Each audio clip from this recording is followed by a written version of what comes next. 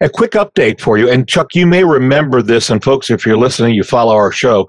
You may a couple of months or so ago, we updated this a couple of times. A couple in Louisville paid $50,000 for updates and repairs to a house, and then the contractor took the money and promptly walked off with it. Remember that? Yeah.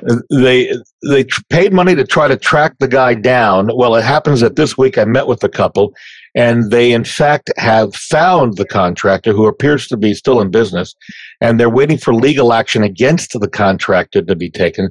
So, Chuck, I'm just wondering, is there anything they should be doing while they are waiting for the next step on this? Well, if you track him down, next thing is start finding out if he's got anything. Yeah, that's what I think they're looking for. Yeah. Yeah, you try and find out where he lives, see who owns that house. Did they put it in the wife's name? When did they do that? Is it, just all kinds of stuff. But once the attorney actually files a lawsuit, then all that kind of stuff is discoverable. So they'll be in a good spot. Good. Well, that's good as long as he has assets.